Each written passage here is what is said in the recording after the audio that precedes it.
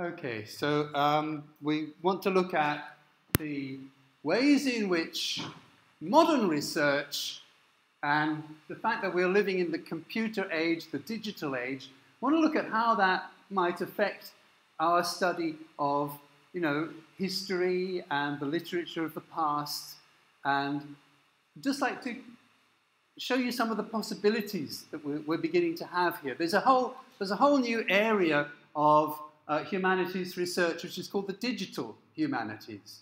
And it's how we can be using computers and online databases and all those sorts of things to help us develop our understanding of, well, pretty much anything, to be honest. I mean, the world that's around us today, the world of the past, so many different things. So focusing on how the computer might affect our study of Shakespeare, let's go ahead with this presentation today.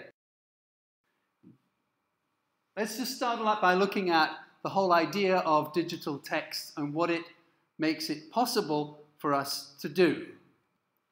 Now, this is all going to be fairly, I'm hoping that these next 5 or 10 minutes are going to be fairly simple, okay? You'll be saying, yeah, I know this kind of thing.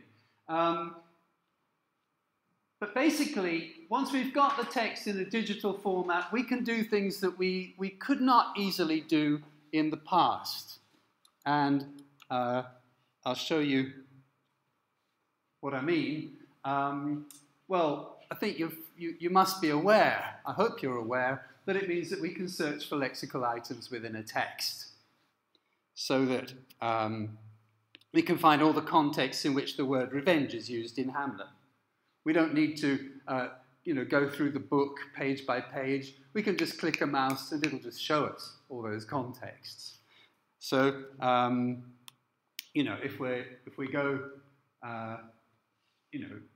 on Google, we search for Hamlet, and we use the Gutenberg project and click on Hamlet, Prince of Denmark there. Then we come through to a variety of options for seeing the text. You choose whichever one you prefer. This sort of simple HTML with images or without is usually adequate for most purposes. And that's it, we're through. You've got a bit of stuff at the beginning about copyright, and you've got stuff at the end about the project. But in the middle there, most of what you've got there is the actual text of Hamlet. And of course, you just click on the edit menu and select find, and then you get a search box. All right, will come up. All right, find in page. I'm using Firefox, so it's down at the bottom left there. If you're using a different program, the search box may be in a different place. Find in page, and then put in the search that you want. Let's searching for revenge, all right? And then you get all of the different contexts. Okay, that would be the first one. I am bound to hear, so art thou to revenge. And they're all going to be like that, highlighted for you, very easy to find. And that's sort of the basic advantage of digital text over print, or one of the basic advantages. We can also very easily find out how often a particular word is used. We may be in a program that actually tells us, it says this is number 1 of 25 uses or something like that, or we might just select the whole text, depending on what sort of program we're using or what our aims are. We might select all the text and copy it, all right, and then just paste it through into a word processing file, all right. And then once you've done that, again, you've got the whole text there at your disposal, all right. You just paste it in, and there it is. And again, you can do a search for. It depends what word processing program you're using. Sometimes you can just click on, some programs, more recent ones, you can just click on find and it'll tell you everything you need to know. But if not, then just do replace. And you get something like that, all right?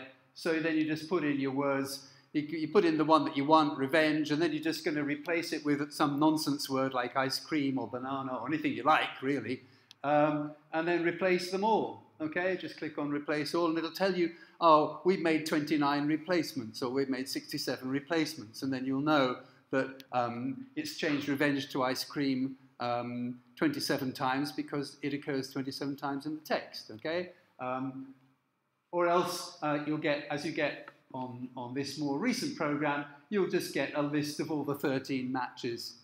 Okay, so you can see the context. You just click on each one. So it's very convenient for you. It's a little bit easier to see it in that format than on the internet, so you might choose to do it this way. But basically, you can see each occurrence of any particular expression or word or group of words. So it depends what word processing program you're using. It might be a little bit different depending on the version, but basically, you can see all those examples of any particular item that you're searching for. And we can learn quite a lot of things like that. For example, did you know that there are 83 occurrences of cognates of love in Hamlet, and the word hate only comes in once? I didn't until I checked it. Okay? Last night, actually. I was putting this together, all right? Goodness, I thought. Look at that. There's only one example of the word hate and all these examples of the word love. Isn't that interesting? Now, I don't know where it takes me, all right, but it gives me a sort of interesting hint, that he seems to be, you think of it as a play of revenge, a play of hatred, or that sort of thing, but actually the word hate comes in very little. Right? He talks about love much more than hate. So that might get us thinking, is that a general pattern in Shakespeare's work? And then that moves us on now from the sort of simple search of that kind to a little bit more advanced stuff and something called the engram. Well, the engram is what we get when we start to look not just at one text, but we're looking at a corpus, that is, a range of texts, a body of texts, okay, such as we might find on a database or on a much bigger kind of scale than a single text. So we could look at the use of words like revenge or love or hate. We could look at them in relation to all of Shakespeare's texts. Do we find that it's a general pattern, that he talks about love much more than hate? Is there an exception in any of his plays? What's the exception? Looking for patterns and looking for exceptions to the pattern can be a really profitable way of going about a research project. Okay, so just basically getting some sense of the possibilities here. As I say, we might pick out the pattern that in most of his plays he uses the word love more than hate, but there's an exceptional one here. What would that tell us? What's different about that play? Okay, so you'd have to do the research to get the results, wouldn't you? All right. You might go onto JSTOR or something and find that somebody else has already done the research for you. But to be honest, this is quite an exciting time for people like yourselves, because you have the chance to do this kind of research for yourselves. Most of it hasn't been gone through 100 times, 1,000 times before and been kind of published by so many people. So you do actually have the chance to find new ideas for research, all right, by using these kinds of methods. And I'm not suggesting that this is going to replace traditional research methods, but that it can highlight areas that you might not have noticed before, all right? Or that not just that you might not have noticed, but maybe that nobody's noticed. I mean, you can actually come up with something original here. If you've got enough imagination in your search parameters, you can come up with something. Think, oh, I wonder what happens here. Nobody's talked about this one. I wonder what goes on, in this case. And you can find out a tremendous amount. So it's not so much that it replaces traditional research as that it highlights areas that traditional research has not been able to find. Because we've now got new methods, we can find new kinds of things. We can very easily find that love is mentioned often and hate is scarcely mentioned at all in Hamlet, but there are other things that we can find. All right? It's just a very simple example. Who knows what you might find by comparing a range of texts, by looking across different texts. Okay? And yeah, the way that this information is represented, the way that it's shown is typically through a kind of graph. And that graph is called an n-gram. And that's what Google has made available. But unfortunately, we can't use the Google n-gram because it only goes back to 1800. But basically, it looks like this. All you've got to do is search for n-gram, okay? So at the top there, you can see searching for n-gram, and it comes up n-gram viewer. So all you've got to do is click on the n-gram viewer. All right, so that's the first thing you need to do, and you can find n-gram. As I say, we can't use n-gram particularly for our early modern research, but this opens up what n-gram is. It explains the idea to you. So we'll start from here. Basically, it goes through the whole corpus of Google Books, which, as you know, is a huge number of books, and it's very easy to use, but as I say, it only goes back to 1800. So using that, we could see things over the last couple of hundred years. We could see, for example, the pattern of references to Shakespeare's major tragedies. All right? How often over the last 200 years have people referred to Hamlet, Macbeth, Othello, and King Lear? I mean, how often have they cropped up in published works? And we find very quickly, okay, can you see how at the top there, up at the top, I've got the Hamlet, Macbeth, King Lear, Othello, each separated by a comma. And it's searched for each one of those, and it's found that, like, up until about 1840, there wasn't all that much difference between Macbeth and Hamlet in terms of their relative popularity, how often writers referred to them. In fact, Macbeth was more popular, more works published that talked about Macbeth in the early part there, and it's only from about 1850 onwards that you start to get a clear difference here that Hamlet, ever since those days, has been clearly far more popular than Macbeth. There have been a lot more references to Hamlet. Okay, so whereas Othello and King Lear have always remained less popular, less referred to in publications. It's a very simple piece of information, but you can see it laid out there very clearly for you. You can also click on particular dates. I haven't included that in this representation, but you can click on particular dates and see the actual books. All right, it's not just a graph. You can see the books themselves. All right, and you can check those books. What do they say about Hamlet? What do they say about Macbeth? You can go through, and that's what I'm saying here. You would want to go through those books. Maybe not all of them, but you'd want to pick out a certain number, because it's not just about statistics. It has to be about literature. But this can guide you towards which particular literature do you want to look at. Okay? So,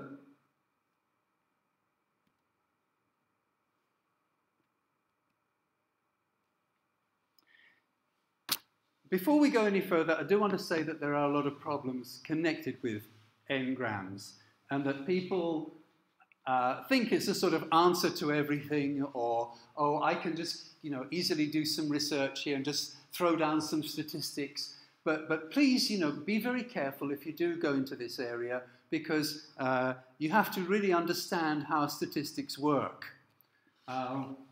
We are in English very cynical about statistics.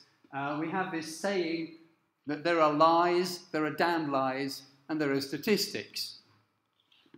And the meaning there is that, you know, the damn lies are worse than the ordinary lies. Okay, there are lies, and then there are damn lies, which are worse, and then there are statistics, which are even worse.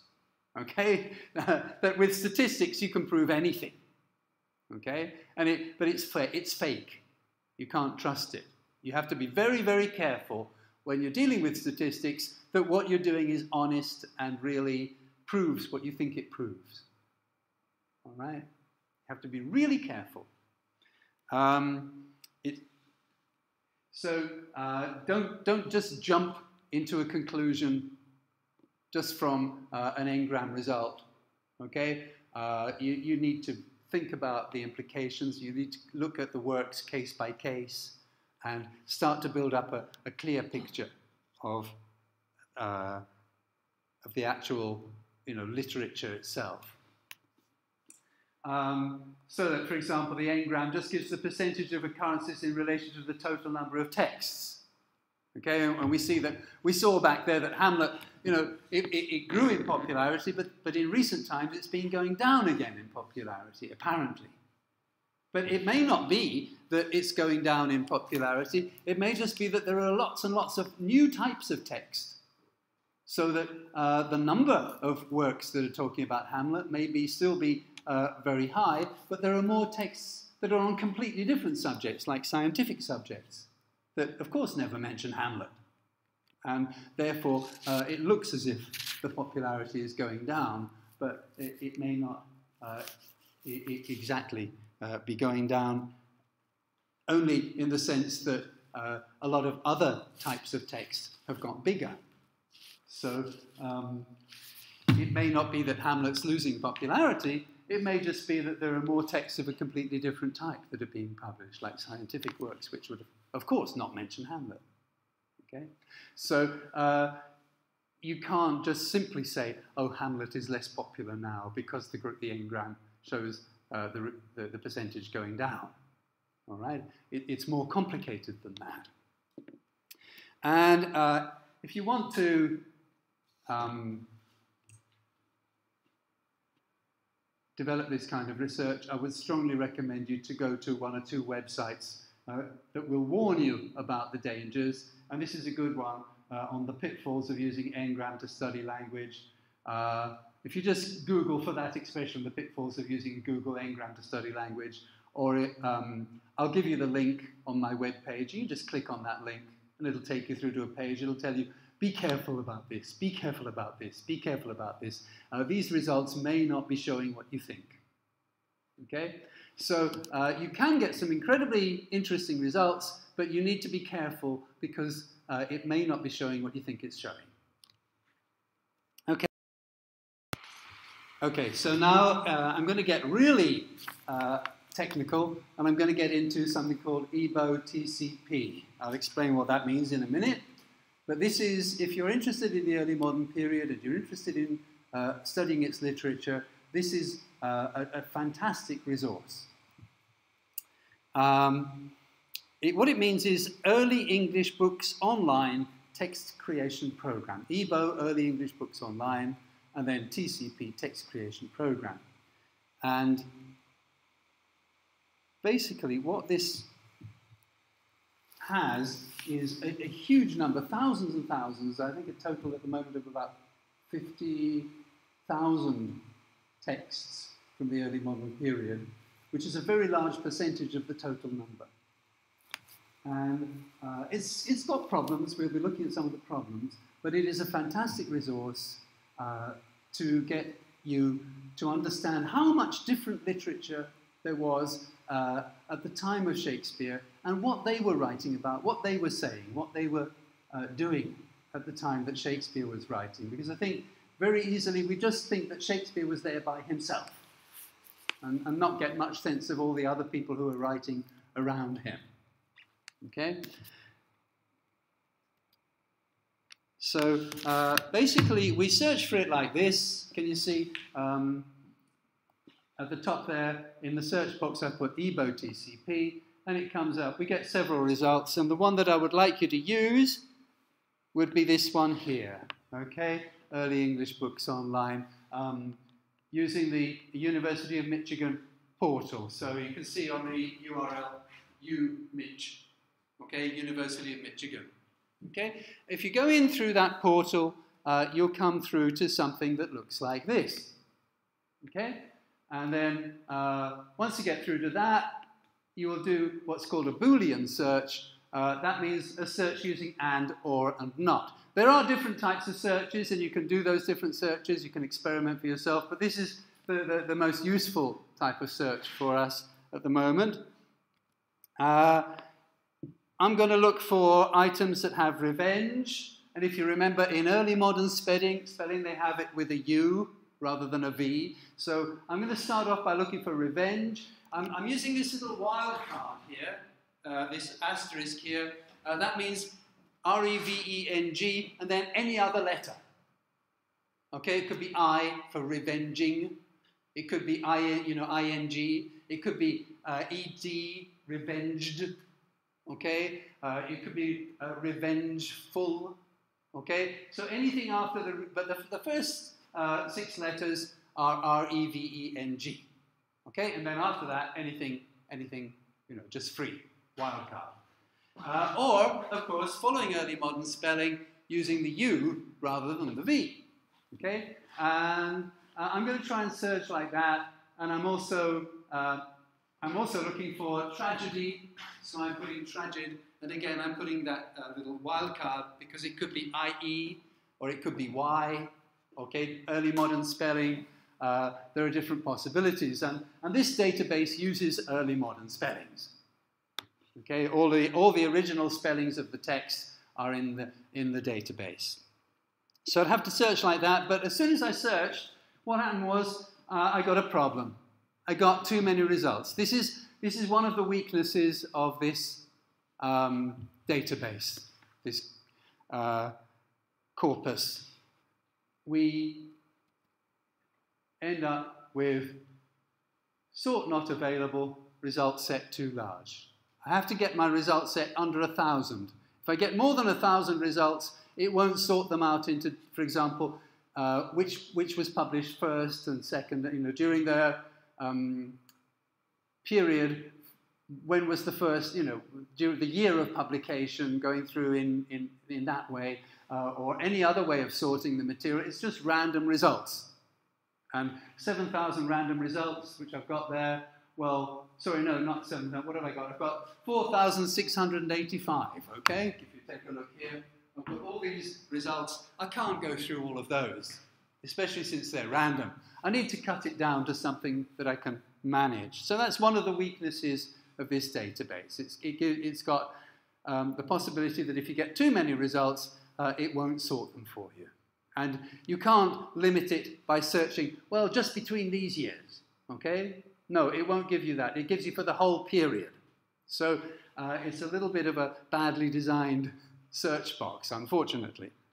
Okay, then I find if I search like this, if I search inside drama, and I just look for revenge with the U, it's going to give me the right number or a suitable number of results. I chose the U one because that was the spelling that was mostly used in Shakespeare's day. So it's going to give me results that come from the 16th century rather than from the 17th. I'll get mostly results from Shakespeare's time or before. So I'm going to search like that, and I'm going to get now 487 records, all right?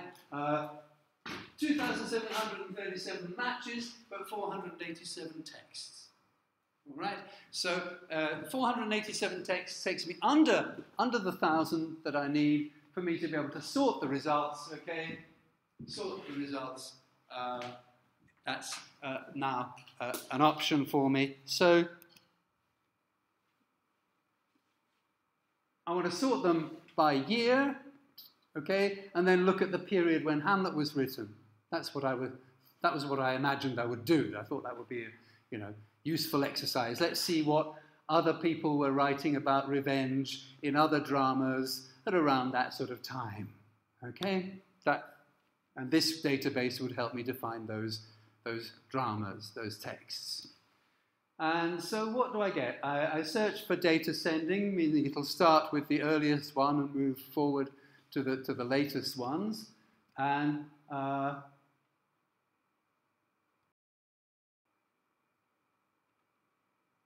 first thing I notice, the very first result that comes up, result number 1, is published in 1530. So quite a long time before Hamlet, okay?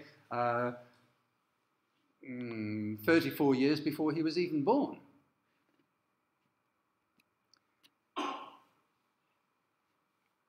And as I go through those results, I find there are about 200 dramas that mention revenge around the time that Hamlet, by the time that Hamlet was written, around 1600. There are about 200 dramas that mention revenge, okay, before that.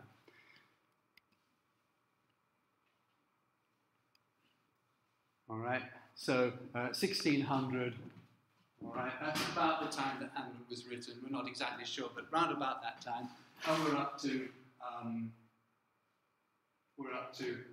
that will be result number 200 there. That one at the bottom is the 200th result.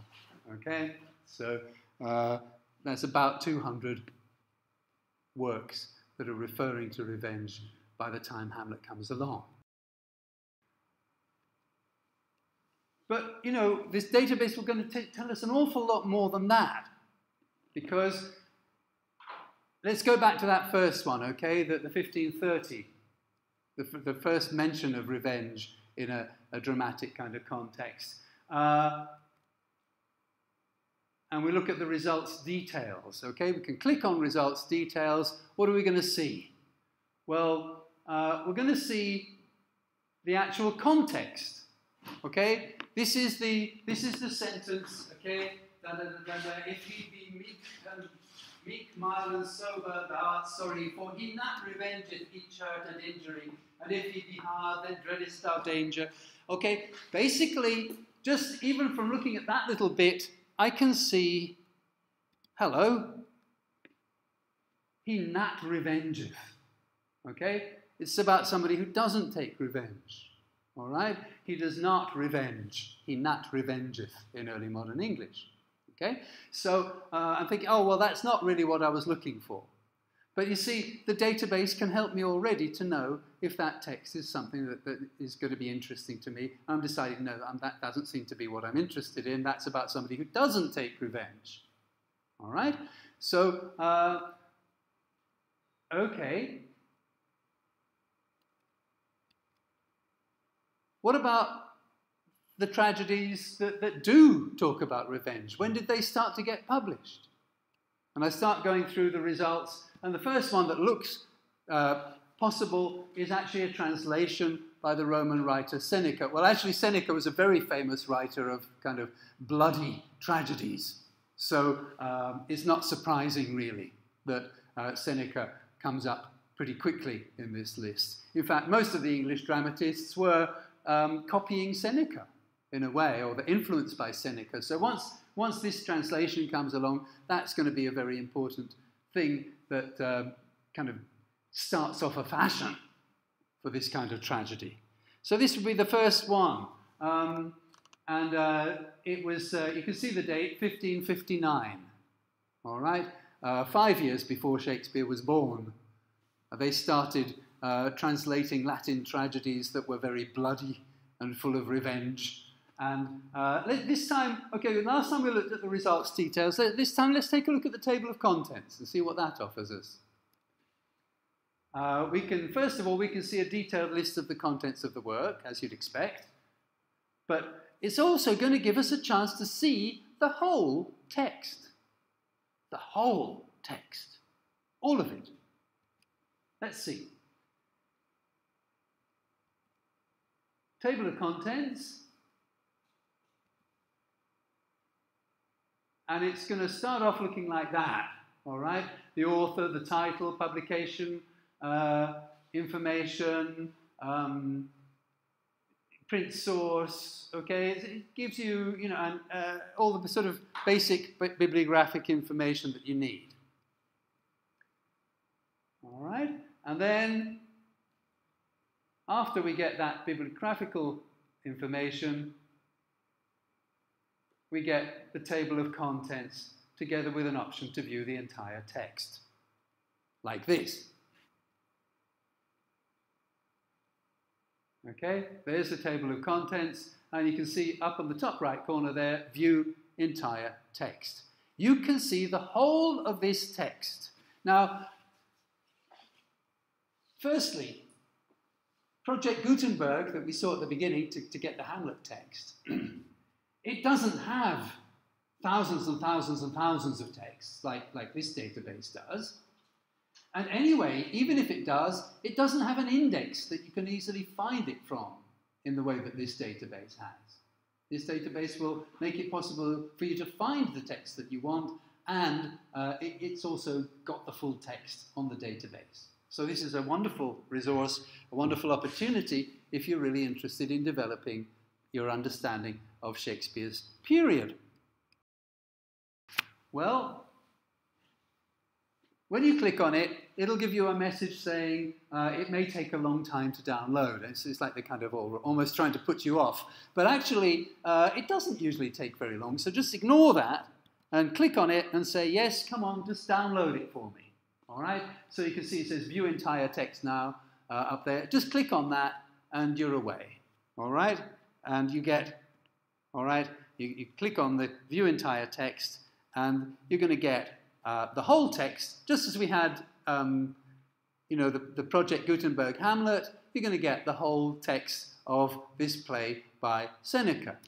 Okay, there it is. Okay, the sixth tragedy of the most grave and prudent author. Okay, and it just gives you the whole text all the way through. We've got some disadvantages that I've still got to explain, one or two more disadvantages, but can you see that basically what we've got here?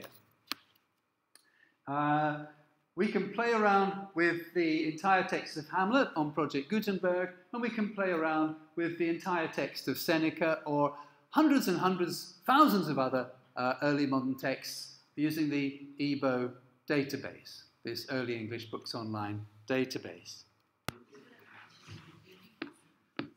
Okay, so we have got a few little drawbacks that you might have been noticing as we go along. Let me just go through some of the, you know, drawbacks of the database.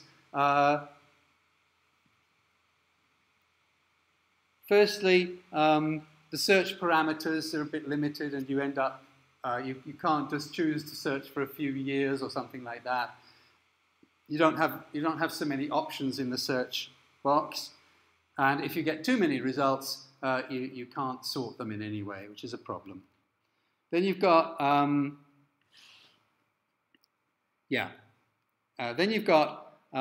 the fact that there are actually two corpuses, but we can only get full access to one of them. So the one that we can see has got something like 20,000 texts to it. The other one is a bit bigger, and we can't access that. It will become public later on. But for us at the moment, you know, you have to pay for it. And at the moment, Sophia is not, and most Japanese universities are not members. Probably by this time next year we will have it. But at the moment we don't. Okay, so if you're thinking of carrying on, just gaban shite kudasai. By this time next year, you may have full access to this. So, otanoshimi ni shite kudasai. I don't know if that's exactly an appropriate way to put it, but it will probably be available for you within, maybe even before the end of this year. So we don't have that at the moment. And the page numbering system, okay, when I say a different numbering system there, what I mean is a different page numbering system, and the database doesn't show the page numbers. You may have noticed the one that we just saw, the Seneca. It said page unnumbered, page unnumbered, page unnumbered.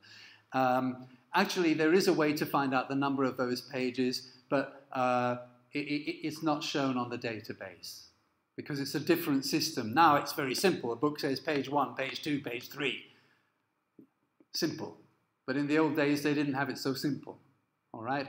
We can talk about that perhaps if you're interested later on, but they didn't put the page number in the modern way, and the database doesn't catch that. So it's a little bit difficult because you can't easily say what page the information is. Or, that you can't say what the page is very easily. And also, as we noticed, it's using early modern spellings, which means that you have to think of all the different possible spellings that there might have been from that time, which is another difficulty. Still, though, basically, you've got a huge resource there that I think, probably very few people seem to know about. But if you're interested in this period, this will give you access to almost everything that was written in Shakespeare's day. Okay?